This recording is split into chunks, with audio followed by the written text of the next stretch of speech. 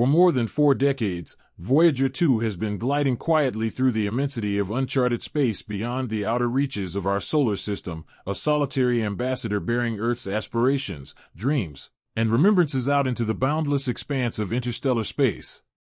Released in 1977 as part of NASA's groundbreaking Voyager mission, Voyager 2 has traveled over 12 billion miles, a distance second only to its twin, Voyager 1, from home. Its mission, intended to be a few years long, has exceeded all expectations by far. In the process, it sent back breathtaking pictures and vital information from the outer planets, including unprecedented views of Uranus and Neptune. But now, in what could be its ultimate act, the spacecraft has sent back a signal so bizarre, so unexplainable, that it has left scientists stunned with questions. The signal came out of the blue, a brief, sharp burst of information that broke Voyager 2's typical slow drip of telemetry. NASA's Deep Space Network, which has been monitoring the old spacecraft's weak signals for decades, picked up the glitch during regular surveillance. At first, it looked like mere static, maybe caused by cosmic rays or a malfunction. But within the static was a series of data packets that looked strangely formatted. Twisted, yes, but also intentional. It wasn't merely a bad battery or malfunctioning subsystem. It was something else. Something that felt almost too intentional. Initially, engineers suspected a glitch. After all, Voyager 2 had been built using 1970s vintage computer hardware and memory that would be laughably undersized in today's terms. Its processors operate at less than a millionth the rate of today's smartphones. It is powered by a radioisotope thermoelectric generator that has been gradually weakening for decades. But when the Voyager team progressed deeper into the structure of the signal, skepticism became awe. The burst of information bore none of Voyager's normal operating patterns.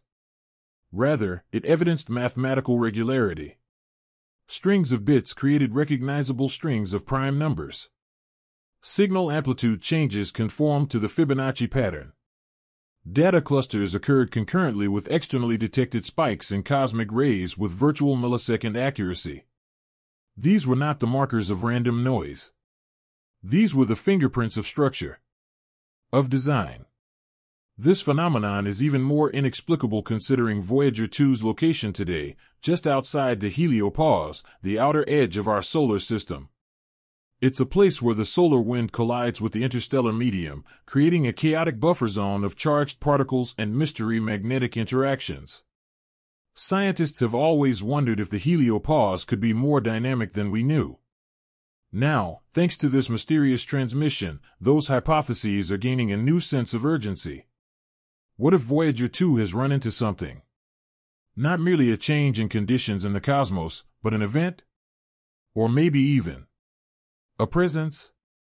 Soon after the strange transmission was picked up, Voyager 2 went completely silent.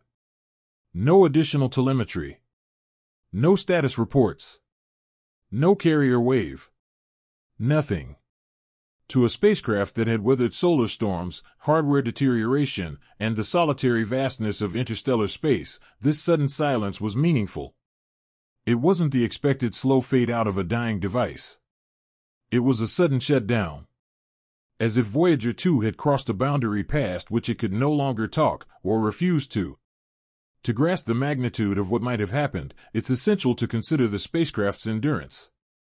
Voyager 2 has been operating in conditions colder than -450 degrees Fahrenheit, where cosmic radiation bombards its fragile electronics and power is measured in dwindling milliwatts. And yet it continued to function, sending home data about magnetic fields, charged particle densities, and plasma waves, all from the very edge of our star's domain.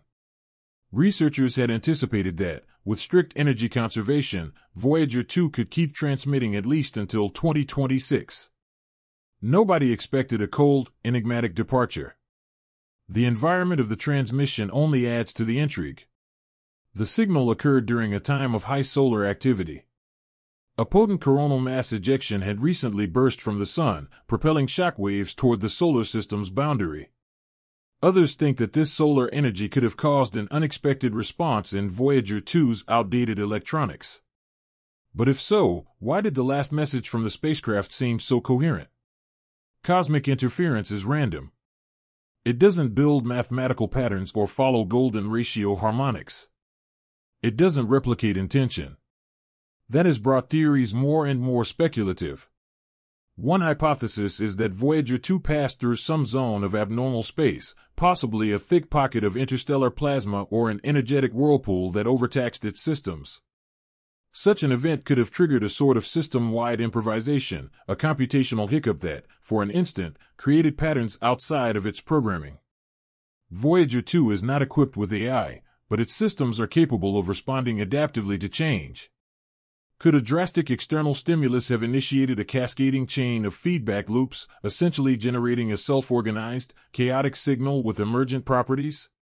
But there are others who propose something even more bizarre. What if this wasn't a coincidence? What if Voyager 2's last transmission wasn't caused by internal failure or natural interference, but contact? Contact with something. Not the science fiction kind of direct speech or alien tongues, but a collision of two quite disparate systems, one human, one not. Maybe what was sent wasn't a message as such, but some sort of digital signature. A reflection. A mark. Such conjecture would usually be explained away. But even the more conservative members of the scientific community have had to accept that the transmission defies any recognized category. It is not compatible with hardware failure. It is not a recognized software glitch. It is not a standard cosmic interference pattern. And yet it exists, recorded and played back hundreds of times, impossible to replicate or fully explain. Something occurred. This has left us questioning what lies beyond the heliopause. We don't have direct measurements beyond where Voyager 2 currently ventures. It is, quite literally, an unexplored territory. We don't know how interstellar space behaves on a fine scale. We don't know if there are structures, magnetic or energetic, that work on principles we're not yet aware of. We don't know if we're actually alone. What if Voyager 2 ran into something that's always been there, just out of reach? What if its last act was to see it? This is a possibility that has given rise to a multidisciplinary reaction. Physicists, cryptographers, and signal analysts are all considering the data. Military satellites have been stealthily sweeping deep space frequencies for reverberations of similar signals. The SETI Institute has included the Voyager signal in its repository of anomalous transmissions, and artificial intelligence-based modeling systems are being taught to seek out patterns in other deep space data previously rejected as noise. There is a feeling that something has changed, not in what we know, but in how we approach what's possible. Emotionally, Voyager 2's possible last words have struck humanity in a way that unadulterated data can only do so very seldom. To so many, this mission represents the finest aspects of us. It contains a golden record, a time capsule of our planet, with multiple language greetings, music, images, and sounds intended to depict the richness and diversity of life on our planet. It was intended as a present for whoever might someday discover it. And decades later, it seems that present may have been delivered. At NASA's control centers, the atmosphere is grave but purposeful. Scientists still ping Voyager 2 in an effort to make contact again. Every few hours, commands are transmitted. Every few hours, silence is restored. Meanwhile, the final signal is being scrutinized to a degree never before seen. Supercomputers are chomping down on terabytes of space noise to screen out the signature. Units are decompiling the data into raw binaries, cross-referencing it against quantum event probability. But no one has yet deciphered its code, if indeed it is a code. That has raised a pressing question: if we do ultimately receive another such signal, will we be prepared? Voyager 2 was not designed as a message receiver. It was designed to explore, to look, and to report. But if it temporarily became the first interstellar communications conduit, then we have to re-examine everything. What guidelines should we follow and next steps? Who determines how we respond? And what do we send, if we decide to reply? The future is now tinged with lingering mystery. Voyager 2, which so once offered us our first close-up glimpses of Uranus and Neptune, might have presented one final present, not an image, not a measurement, but a question. A signal that defies our expectations about reality and dares us to speculate that the universe could be more alive than we imagine. That it is perhaps not silent. That it speaks in ways we do not yet know. Until Voyager 2 says something more, or until we construct the next generation of spacecraft capable of tracing its waning trail, we are left with only that last whisper. A flash of ordered static from the rim of all things. It could be the sound of a malfunction. It could be the last cry of a dying machine. Or it could be the first hello of something in the dark. Whatever it is, one thing is certain, the universe just grew a little more mysterious.